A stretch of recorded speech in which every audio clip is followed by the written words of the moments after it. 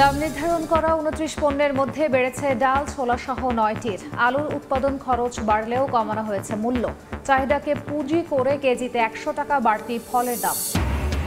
জাহান মনির মতো একই কায়দায় সেই গ্রুপের হাতেই ছিনতাই একই স্থানে নোঙর এম কে আবদুল্লাহর। নজরদারিতে ভারতীয় নৌবাহিনীর জাহাজ, ৪ জলদস্যুর ছবি প্রকাশ। গভীর সমুদ্র থেকে প্রথমবার পাইপলাইনে জ্বালানি তেল পরিবহন, শিগগিরই শুরু বাণিজ্যিক ব্যবহার। বছরে সাশ্রয় হবে হাজার কোটি টাকা। রিফাইনারির সক্ষমতা বাড়ানোর তাগিদ। অক্টোবরেই চালু হচ্ছে শাহজালাল বিমানবন্দরের থার্ড টার্মিনাল। বিমানকে দিয়ে গ্রাউন্ড হ্যান্ডলিং এর প্রস্তুতি। বিশ্বমানের সেবা না দিলে জরিমানা আদায়ের পরামর্শ। এবং ট্রেন যাত্রার ৩ মাসে কক্সবাজার আইকন স্টেশনে টিকিট বিক্রিতে আয় ১০ কোটি টাকা। পৌর সুবিধা চালু না হওয়ায় হতাশ অনেকে। কাজ শেষ হলে সেবার সঙ্গে আয় বাড়ার আশা।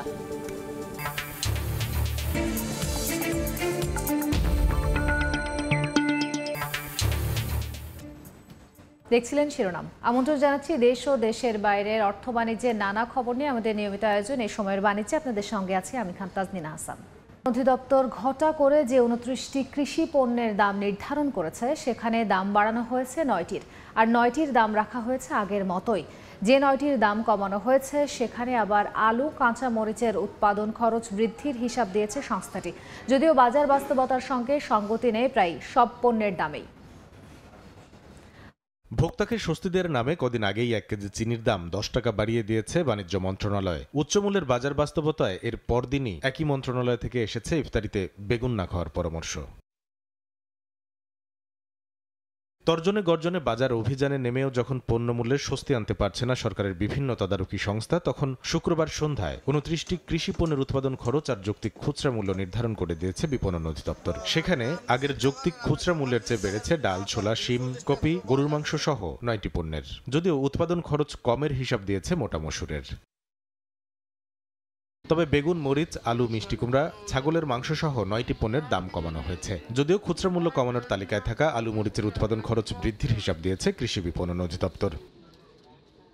তবে মাছ, মুরগি, কাতল, পাঙ্গাস আর ডিম চিরার দাম রাখা হয়েছে আগের মতোই। কামরুল হাসান সবুজ, সময় সংবাদ, ঢাকা। এদিকে রমজানে চাহিদাকে পুঁজি করে কেজিতে ১০০ টাকা বাড়তি ফলের দাম। রাজধানীর বাজার পরিস্থিতি জানাতে এই মুহূর্তে কারণ বাজারে আছেন রিপোর্টার সাইফুল ইসলাম। সরাসরি যাচ্ছি তার কাছে। ডাল, সবজি, মুরগি, মাংস এগুলোর দাম যদি কিছুটা তারতম্য ঘটলেও কিন্তু এখন যে আমরা যে ফলের বাজারে আছি, ফলের বাজারে কিন্তু কোনো রকম তারতম্য দেখছি না, বরং চেষ্টা এটা বাড়তি যে তারতম্য সেটা বলতে পারি। কেননা এই যে আমরা বেল দেখতে পাচ্ছি, একটা বেলের যদি যেটা আমরা হচ্ছে বেলি বেল দেখতে পাচ্ছি, যেটা সর্বোচ্চ একটা ৩ থেকে ৪ কেজি হয়, সেটা ১২০০ টাকা পর্যন্ত হাঁকানো হচ্ছে দাম। তবে এখন যেটি দেখা যাচ্ছে এটি একটু ছোট জাতের, যেটি কিনতে হলে ২০০ থেকে ৩০০ বা ৪০০ টাকা লাগবে। তবে এক্ষেত্রে আমরা যদি একটু কলা বা হচ্ছে অন্যান্য ফলের দিকে যাই, কলারও মোটামুটি দেখা যাচ্ছে মানভেদে দাম বেড়েছে কমসে কম হালিতে প্রায় ৩০ টাকার মতো এরকম আমরা দেখতে পেয়েছি। তবে একটু এই দেশি ফল ছেড়ে আমরা একটু বিদেশি ফলের দিকে গেলেই কিন্তু ক্রেতার কিন্তু সেটি ঠিক উচ্চ মূল্যের তালিকায় চলে আসবে। কেননা হচ্ছে যে আমরা এই যে সপ্তাহের ব্যবধানে যদি আমরা ১ কেজি আপেল বা ১ কেজি কমলা বা ১ কেজি মালটার কথা বলি, সেটি কিন্তু দাম বেড়েছে প্রায় সর্বোচ্চ ১০০ টাকা পর্যন্ত। যেটি আমরা গত সপ্তাহে দেখেছি ২৮০ টাকা, সেটি কিন্তু এখন বিক্রি হচ্ছে প্রায় ৪০০ টাকার কাছাকাছি ১ কেজি মালটা কিনতে হলে দিতে হবে। এর পাশাপাশি আপেলের কথা বলি, যে আফ্রিকান গালা আপেল বা চীনের যে আপেল জাত, সেটি কিন্তু বিক্রি হচ্ছে প্রায় ৩৫০ টাকার কাছাকাছি। এক্ষেত্রে মানভেদে কিন্তু যেটি হচ্ছে একটু নিম্নমানের আপেল, সেটি ৩০০ টাকার কাছাকাছি বিক্রি হচ্ছে। কমলার কথা বলতে গেলেও সে একই দামে, আর সবচেয়ে বেশি দাম হাঁকানো হচ্ছে মালটার জন্য। কেননা ১ কেজি মালটা কিনতে গেলে মানভেদে গুনতে হবে ক্রেতাকে সর্বোচ্চ ৩৫০ থেকে ৪০০ টাকা পর্যন্ত। আসলে এই পরিস্থিতিতে আমরা যতটুকু বাজারে ক্রেতাদের সাথে কথা বলেছি, বলছেন যে আসলে তাদের কিন্তু নাগালের বাইরে। কেননা হচ্ছে যে প্রত্যেকটা পণ্য এত না বিশ্বাস অবস্থা যে কিনতে গেলে দেখা যাচ্ছে যে পারছেন না। তবে অধিকাংশ ক্রেতারাই বলছেন যে আসলে এটি এখন উচ্চবিত্তদের ফল হয়ে দাঁড়িয়েছে, কেননা নিম্নবিত্ত গরিব যারা তাদের কিন্তু কোনো রকম কিনে খাওয়ার সাধ্য নাই। যদি আমি আঙ্গুরের কথা বলি, একটু আঙ্গুরের দামও কিন্তু কেজিতে হাঁকানো হচ্ছে প্রায় 350 টাকা, যেটি আমরা গত সপ্তাহে দেখেছি 250 টাকা 240 টাকা পর্যন্ত বিক্রি হয়েছে। সবচেয়ে বড় বিষয় হচ্ছে যে এই যে পরিস্থিতি, এই পরিস্থিতিটার জন্য আসলে দায় কার, সেই দায়ের জায়গাটা কিন্তু এখনো পুরোপুরি ক্লিয়ার না। কেননা হচ্ছে যে একে অপরের প্রতি কিন্তু দায় চাপানোর, দায় সারা কিন্তু কাজ চলছে। আমরা এরকম পরিস্থিতি দেখতে পাচ্ছি, পাইকার আড়তদার খুচরা একে অপরের প্রতি কিন্তু দামের যে দায় সেটি কিন্তু চাপাচ্ছে। এই ছিল আমার কাছে রাজধানীর কারওয়ান বাজার থেকে সর্বশেষ। রাজধানীর কারওয়ান বাজার থেকে সরাসরি যুক্ত হয়েছিলেন সহকর্মী সাইফুল ইসলাম। অন্য প্রসঙ্গ, 13 বছরের ব্যবধানে একই সোমালিয়ান জলদস্যু গ্রুপের হাতে ছিনতাই হয় বাংলাদেশি জাহাজ। এমভি জাহান মনির মতো একই কায়দায় উপকূল থেকে অনেক দূরে এসে ছিনতাই করা হয়েছে এমভি আবদুল্লাহকে। এমনকি জাহাজ দুটিকে নোঙর করা হয়েছে একই স্থানে। ভারত মহাসাগরের ঝুঁকিপূর্ণ ওই অঞ্চলে আন্তর্জাতিকভাবেই নিরাপত্তা ব্যবস্থা কঠোর করার দাবি জানিয়েছে বাংলাদেশের জাহাজ ব্যবসায়ীরা। শাখাউত টিপুর ক্যামেরায় বিস্তারিত জানাচ্ছেন কমল দে। 2010 সালের 5 ডিসেম্বর বাংলাদেশ সময় বিকেল 3টা ভারত মহাসাগরের লাক্ষাদ্বীপ থেকে মাত্র 300 নটিক্যাল মাইল দূরে সোমালিয়ান জলদস্যুদের কবলে পড়ে বাংলাদেশি মালিকানাধীন জাহাজ এমভি জাহানমণি। 2024 সালের 12 মার্চ দুপুর একটা ভারত মহাসাগরের সোমালিয়ান উপকূল থেকে 550 নটিক্যাল মাইল দূরে এসে ছিনতাই করা হয় বাংলাদেশি মালিকানাধীন আরেকটি জাহাজ এমভি আবদুল্লাহকে। আর দুটি জাহাজে অন্তত 3 দিন চালিয়ে নোঙর করা হয়েছে সোমালিয়ার গ্যারাকাত উপকূলে। এই জাহাজটা যারা নিয়েছেন তারা probably same group of people যারা জাহানমণিকে নিয়েছেন, কারণ এই সাউদার্ন পন্টা দেলে এই গ্যারাকাট বলে যে জায়গাটা, ওখানে জাহানমণিও ছিল, এখন আবদুল্লাহ গিয়ে ওখানে দাঁড়িয়েছে। গালফ অফ অ্যাডেন যেই জায়গাটা, এটা কিন্তু মানে ঝুঁকিপূর্ণ একটা এরিয়া, বিশেষ করে পাইরেসির জন্য। এর আগেও আপনারা 10-12 বছর আগে অনেক দেখেছেন, এর আগে একটা জাহাজ, বাংলাদেশি জাহাজও কিন্তু পাইরেসির কবলে পড়েছিল। প্রায় 3500 কিলোমিটার দীর্ঘ সোমালিয়ান উপকূলের নিয়ন্ত্রণে রয়েছে পৃথক 3টি যুদ্ধবাজ গ্রুপ। গৃহযুদ্ধের কারণে এসব জলদস্যু গ্রুপের উপর কোনো নিয়ন্ত্রণে রাখতে পারছে না সোমালিয়ান সরকার। তবে সোমালিয়ান স্বীকৃত বন্দরগুলিতে ছিনতাই করা জাহাজ বেরানোর সুযোগ না থাকায় নিজেদের নিয়ন্ত্রিত উপকূলের কাছাকাছি জাহাজগুলোকে রাখছে তারা। প্রতিপক্ষের হামলার শঙ্কায় এমভি আবদুল্লাহকেও তারা শুক্রবার বিকেলে নিজেদের নিয়ন্ত্রিত উপকূলে সরিয়ে নিয়েছে। যে এলাকাগুলিতে ওদের কন্ট্রোল আছে এবং যেগুলিতে ল অ্যান্ড অর্ডার পৌঁছাইতে পারে না, এই সমস্ত জায়গায় সাধারণত তারা জাহাজটা নিয়ে রাখে যাতে তাদের নিয়ন্ত্রণে থাকতে পারে। ওই জায়গাটা দেখুন আমাদের চিটং সি বিচের মতনই, তো ওখানে আরও প্রায় 30-35টা জাহাজ ছিল। তো আমাদের জাহাজে ডাকা ছিল প্রায় 40 জনের মতো। তবে বারবার ইন্ডিয়ান ওশানের এই রুটটাতে দেখা যায় যে এই ধরনের অহরহ ঘটনাগুলো ঘটে যাচ্ছে, এবং এটাতে দেখা যাচ্ছে মজার বিষয় হলো যে এখানে এদের একটা সিন্ডিকেট থাকে। নিশ্চয়ই যে সংস্থা যারা আছে তারা এগিয়ে আসবে, নিরাপত্তা করবে। যেসব জায়গায় ঝুঁকিপূর্ণ সেখানে হয়তো আরও জোরালো কোনো স্কটের ব্যবস্থা থাকলে এসব থেকে হয়তো আমরা উদ্ধার পেতে পারি। আগে ছিনতাই হওয়া এমভি জাহানমণির 25 নাবিক সহ 26 জনকে 100 দিন পর মুক্তিপণের মাধ্যমে ছাড়িয়ে আনতে হয়েছিল। আর এবারের এমভি আবদুল্লাহ জাহাজে রয়েছেন 23 নাবিক। আর দুটি জাহাজেরই মালিক চট্টগ্রামের কবির গ্রুপ। কমল দে, সময় সংবাদ, চট্টগ্রাম। এদিকে ছিনতাই হওয়া বাংলাদেশি জাহাজটি পর্যবেক্ষণ করছে ভারতের নৌবাহিনীর একটি যুদ্ধ জাহাজ। একই সঙ্গে 4 জলদস্যুর ছবিও প্রকাশ করেছে তারা। আর ইউরোপীয় ইউনিয়নের নৌবাহিনী জানিয়েছে কমপক্ষে 12 জন জলদস্যু দখল করে রেখেছে এমভি আবদুল্লাহকে। 2023 সালের ডিসেম্বরে এমভি রুয়েন নামে একটি জাহাজ ছিনতাই করে সোমালিয়ার জলদস্যুরা। এরপর থেকে জাহাজটি তাদের কাছেই আছে। বাংলাদেশি জাহাজ এমভি আবদুল্লাহ জিম্মির ঘটনায় আবারও আলোচনায় এমভি রুয়েন। ভারত মহাসাগরে জিম্মি হওয়া এমভি আবদুল্লাহর গতিবিধির ওপর নজরদারি করছে ইউরোপীয় ইউনিয়নের নৌবাহিনীর একটি দল। বৃহস্পতিবার রাতে এক বিজ্ঞপ্তিতে নতুন তথ্য দিয়েছে সংস্থাটি। ইইউর জলদস্যুতা বিরোধী অভিযান অপারেশন আটলান্টার তথ্য অনুযায়ী এমভি রুয়েন জাহাজটি যারা ছিনিয়ে নিয়েছিল সেই একই জলদস্যু গ্রুপ এমভি আবদুল্লার ঘটনায় জড়িত বলে ধারণা করা হচ্ছে। সোমালিয়া উপকূলের উত্তর, দক্ষিণ এবং মধ্যাঞ্চলে জলদস্যুদের 3টি সম্ভাব্য ক্যাম্প চিহ্নিত করা হয়েছে, যেসব ক্যাম্প থেকেই জলদস্যুরা জাহাজ ছিনিয়ে নেয়ার অভিযান পরিচালনা করে। এদিকে বাংলাদেশি জাহাজ এমভি আবদুল্লাহকে পর্যবেক্ষণ করছে ভারতীয় নৌবাহিনীর একটি যুদ্ধজাহাজ। একই সঙ্গে 4 জলদস্যুর ছবিও প্রকাশ করেছে তারা। সামুদ্রিক টহল বিমান LRMP পাঠিয়েছে তারা। শুক্রবার সামাজিক যোগাযোগ মাধ্যম এক্সে এক পোস্টে ভারতীয় নৌবাহিনী এ তথ্য জানিয়েছে। নৌবাহিনীর পক্ষ থেকে বলা হয়েছে, এমভি আবদুল্লাহর অবস্থান শনাক্ত করার পর জাহাজের নাবিকদের অবস্থান নিশ্চিতে তাদের সঙ্গে যোগাযোগের চেষ্টা করেছে LRMP। তবে জাহাজ থেকে এখনো কোনো প্রতিক্রিয়া পাওয়া যায়নি। আফরিন মৌ, সময় সংবাদ।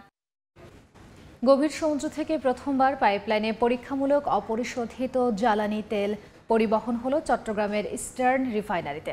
নীতি নির্ধারকরা জানাচ্ছেন, চলতি বছরই শুরু হচ্ছে জ্বালানি তেল খালাসে স্থাপিত সিঙ্গেল পয়েন্ট মিউরিং বা SPM এর বাণিজ্যিক ব্যবহার। ফারুক ভূঁইয়া রবিনের রিপোর্ট। জ্বালানি তেল খালাসের প্রথাগত জটিল প্রক্রিয়ার বিপরীতে এক আশা জাগানো পদ্ধতি সিঙ্গেল পয়েন্ট মুরিং বা SPM। গভীর সাগর থেকে ডাবল পাইপলাইনের মাধ্যমে যাতে করে সহজে আমদানি করা জ্বালানি তেল কম সময়ে পরিবহন করা যায় স্টোরেজ পর্যন্ত। অত্যাধুনিক পদ্ধতির ফলে গভীর সমুদ্রের SPM বয়া থেকে 220 কিলোমিটার পাইপলাইনে প্রথমে তেল যাবে কক্সবাজারের মহেশখালী স্টোরেজে। এরপর ভূগর্ভস্থ পাইপলাইনে পাঠানো হবে চট্টগ্রামের ইস্টার্ন রিফাইনারিতে। ফলে 1,20,000 টন অপরিশোধিত জ্বালানি তেল খালাসের সময় 11 দিন থেকে নেমে আসবে 48 ঘন্টায়, আর 70,000 টন ডিজেল পরিবহনে 7 দিনের পরিবর্তে লাগবে 28 ঘন্টা। এর মধ্যে সম্পন্ন হয়েছে এ পদ্ধতিতে জ্বালানি তেল পরীক্ষামূলক সঞ্চালন কার্যক্রম। মহেশখালীর SPM স্টোরেজ থেকে 29 ফেব্রুয়ারি ডিজেল আর 9 মার্চ প্রথমবারের মতো ক্রুড অয়েল পাঠানো হয় চট্টগ্রামের ইস্টার্ন রিফাইনারিতে। তবে পরিশোধন সক্ষমতা না বাড়ালে SPM এর পুরো সুবিধা পাবে না দেশ। 100% সুবিধাটা ধরেন আমাদের কিছুটা গ্যাপ থেকে যাচ্ছে, কিন্তু আমরা চেষ্টা করব যে ডিজেলটা 4.5 এর জায়গায় আমরা ম্যাক্সিমাম নিয়ে আসলে আমাদের সেখানে কিন্তু আমরা অনেকটা কভার করতে পারবো। নীতি নির্ধারকরা জানাচ্ছেন, প্রকল্পের 98 ভাগ কাজই শেষ। চলতি বছরই শুরু হবে SPM এর বাণিজ্যিক ব্যবহার। প্রজেক্টের মেয়াদ ডিসেম্বর পর্যন্ত আছে, কিন্তু আমরা আশা করি এর মধ্যে আমরা আমাদের এটাকে অপারেশনালাইজ করতে পারবো। বছরে প্রায় 1000 কোটি টাকার মতো আমাদের সেভিং হবে, তবে আমি আশা করি আরো বেশি হবে। বিভিন্নভাবে তেলের যে লস ছিল, এই লসগুলো আমরা কমিয়ে আনব। 8,300 কোটি টাকার এই প্রকল্পের পুরো সুফল পেতে ইস্টার্ন রিফাইনারির আধুনিকায়নই এখন নতুন চ্যালেঞ্জ। দেশের জ্বালানি খাতে নতুন মাইলফলক হতে যাচ্ছে সিঙ্গেল পয়েন্ট মুরিং বা SPM এর বাণিজ্যিক ব্যবহার। আধুনিক প্রযুক্তি নির্ভর এই প্রকল্পের ফলে জ্বালানি তেল সঞ্চালন ও পরিবহনে বাঁচবে সময়, কমবে অপচয়, বাড়বে মজুত সক্ষমতা, যা নিশ্চিতভাবেই অর্থনীতিতে গতিশীল ভূমিকা রাখবে বলে মনে করেন নীতি নির্ধারকরা। ফারুক ভূঁইয়া রবিন, সময় সংবাদ, SPM receiving point, eastern refinery, Chittagong. অক্টোবরে চালু হচ্ছে শাহজালাল বিমানবন্দরের 3rd টার্মিনাল। আপাতত বাংলাদেশ বিমানকে দিয়ে গ্রাউন্ড হ্যান্ডলিং শুরু করতে চায় সিভিল এভিয়েশন। বিশ্বমানের সেবা দিতে প্রস্তুতির কথাও জানিয়েছেন বিমান প্রধান। তবে মানসম্মত সেবা দিতে না পারলে জরিমানা আদায়ের শর্ত দেওয়ার পরামর্শ বিশেষজ্ঞদের। কাজল আব্দুল্লাহর রিপোর্ট। দেশের এভিয়েশন খাতের নতুন চমক শাহজালাল আন্তর্জাতিক বিমানবন্দরের অত্যাধুনিক 3য় টার্মিনাল। আকাশপথের যাত্রীদের বিশ্বমানের সেবা নিশ্চিত করতেই সরকারের এ পদক্ষেপ। তবে কে করবে 3য় টার্মিনালের গ্রাউন্ড হ্যান্ডলিংয়ের কাজ? 5 দশকের বেশি সময় ধরে এ সেবায় যুক্ত বাংলাদেশ বিমান, আর সংস্থাটির সক্ষমতা নিয়ে প্রশ্ন খোদ সিভিল এভিয়েশনের। তবে এবার সে আস্থার সংকট থেকে সরে এসেছে সিভিল এভিয়েশন। উল্টো 1000 কোটি টাকার উপকরণ কেনায় বাংলাদেশ বিমানের ওপর ভর করেই অক্টোবরে 3য় টার্মিনাল চালু করতে চায় কর্তৃপক্ষ। বেবিচক জানায়, জাপানের সাথে সময় মতো চুক্তি না হওয়ায় আপাতত ভরসা বাংলাদেশ বিমান। যদি জাপানের এসে করতে হয় তাহলে এই প্রক্রিয়া অনেক বিলম্ব হবে। আগামী অক্টোবরে হবে না, আগামী বছরের মাঝামাঝি সময় চলে যাবে আমার যেটা ধারণা আর কি। জাপানে এসে দ্রুত এত বাস্তবায়ন করতে পারবে না, যেহেতু বিমান গ্রাউন্ড হ্যান্ডলার হিসেবে এখনও আছে, তাদেরকে দিয়ে আমরা কিন্তু কাজটা শুরু করে দিতে পারবো। এদিকে দীর্ঘদিনের অভিজ্ঞতা আর বিশ্বমানের সব উপকরণ গ্রাউন্ড অপারেশনে যুক্ত হওয়ায় সেবার মান উন্নয়নে বদ্ধপরিকর বাংলাদেশ বিমান। যতগুলো এয়ারলাইন্স আসছে, আমরা কিন্তু এখন আমাদের ক্যাপাসিটির 30% আমরা বেশি করছি। এবং এই ইকুইপমেন্ট চলে আসলে আমরা আরও অতিরিক্ত 30% যদি যোগ হয় তাও আমাদের অসুবিধা হবে না। আমার লোকজন আছে, আমি ক্যাজুয়াল বলে এটাকে নিতে পারি, আমি কন্ট্রাকচুয়াল নিতে পারি, আমি পার্মানেন্ট নিতে পারি, শুধু আমার সব ধরনের রেডিনেস আছে। সংশ্লিষ্টরা বলছেন বিমানের সক্ষমতা যাই হোক, সেবা নিশ্চিত না হলে জরিমানা আদায়ের শর্ত দিতে হবে বেবিচককে। বিমানের কাছ থেকে কাজটা আদায় করিয়ে নেয়ার একমাত্র বুদ্ধি আমি মনে করি হচ্ছে বিমানের সাথে সিভিল এভিয়েশনের সার্ভিস লেভেল এগ্রিমেন্ট সই করা। শাহজালাল বিমানবন্দরের তৃতীয় টার্মিনাল পরিচালনায় জাইকার সাথে নীতিগত সিদ্ধান্ত রয়েছে সরকারের। সেক্ষেত্রে চুক্তি অনুযায়ী জাইকা পরিচালনায় আসলে গ্রাউন্ড হ্যান্ডলিংয়ের ভারী ইকুইপমেন্ট ব্যবহারের দায়িত্বে বাংলাদেশ বিমানই থাকতে পারে বলে মত সিভিল এভিয়েশনের। কাজল আব্দুল্লাহ, সময় সংবাদ, ঢাকা। বেনাপোল বন্দরে 1 মাস ধরে পড়ে থাকা ভারতীয় একটি পণ্য বোঝাই ট্রাকের মালিকানা শনাক্ত না হয় এ নিয়ে কৌতূহল বেড়েছে ব্যবসায়ীদের মাঝে। এই মুহূর্তে বন্দরে আছেন সহকর্মী আজিজুল হক, সরাসরি যাচ্ছি তার কাছে।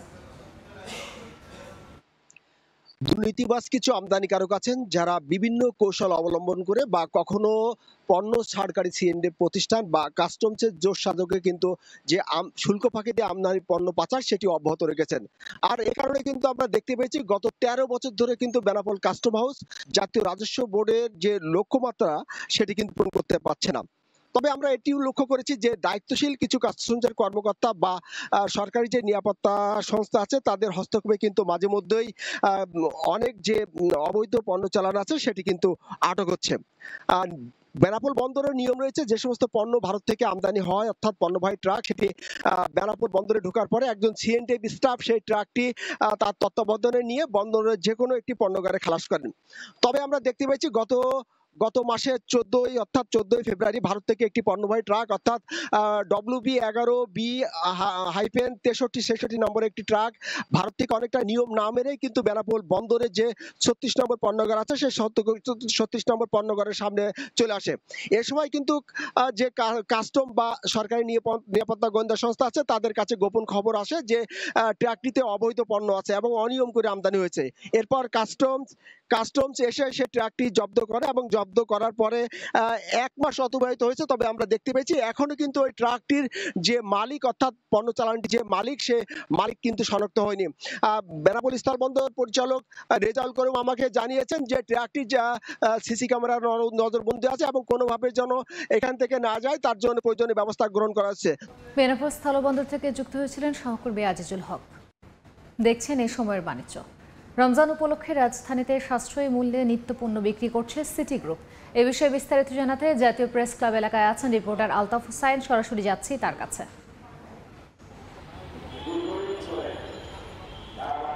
সাশ্রয় মূল্যে বা অফার মূল্যে 10টি নিত্যপণ্য বিক্রির উদ্যোগ নিয়েছে বাংলাদেশের বৃহৎ শিল্প সংস্থা সিটি গ্রুপ।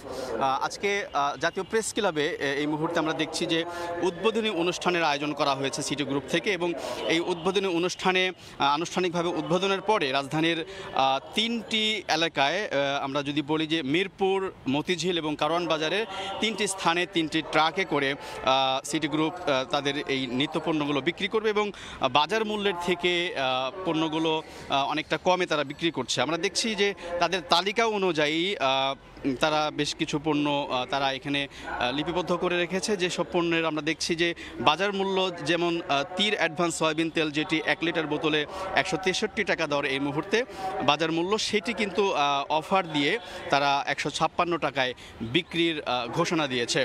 একই সাথে তীর অ্যাডভান্স সয়াবিন তেলের যে 5 লিটার বোতলের বোতলটি সেটি 800 টাকা বাজার দর, সেটি কিন্তু কমিয়ে তারা 765 টাকায় বিক্রির উদ্যোগ নিয়েছে।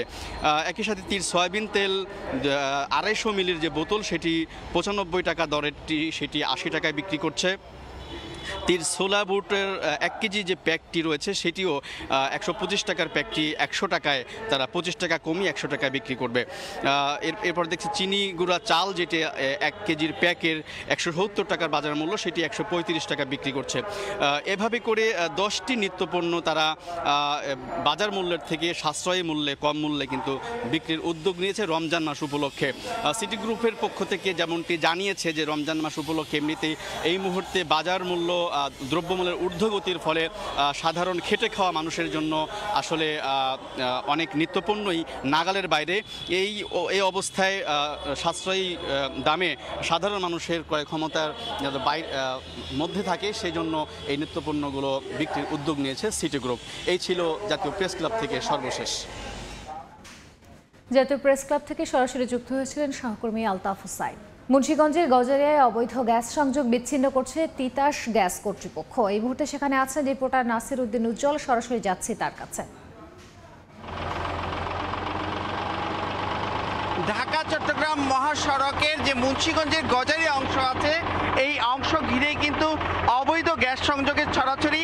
এরই মধ্যে কিন্তু ৭,২০০ অবৈধ সংযোগ বিচ্ছিন্ন করা হয়েছে। আপনারা লক্ষ্য করছেন যে এখানে কিন্তু ওয়েল্ডিং করে গ্যাস লাইন বিচ্ছিন্ন করে দেওয়া হচ্ছে এবং এইভাবে কিন্তু পুরো এলাকা জুড়ে এই অবৈধ গ্যাস লাইন বিচ্ছিন্নের অভিযান শুরু হয়েছে এবং এখানে কিন্তু এই অবৈধ গ্যাস লাইনের কারণে এরই মধ্যে প্রায় ২০ দিন ধরে এখানে কিন্তু গ্যাস বিচ্ছিন্ন আছে এবং বৈধ প্রায় ২৫০০ গ্রাহক কিন্তু গ্যাস থেকে বঞ্চিত এবং ১৭টি ভারী প্রতিষ্ঠান এবং পবিত্র রমজানের মধ্যে কিন্তু তারা নানা রকম চ্যালেঞ্জের মধ্যে রয়েছেন। এর মধ্যে কিন্তু ভাটের চর, বক্তারকান্দি, মধ্য বাউশিয়া, ভবের চর, bus stand, college road, Alipura, বনাইরকান্দি এলাকাতে সংযোগ বিচ্ছিন্ন করা হয়েছে এবং এখানকার যারা জনপ্রতিনিধি এবং স্থানীয়রা রয়েছেন তারা কিন্তু অভিযোগ করছেন যে একসঙ্গে ৫ কিলোমিটার, কোথাও ৪ কিলোমিটার, কোথাও ২ কিলোমিটার এই লম্বা লাইনগুলো কিন্তু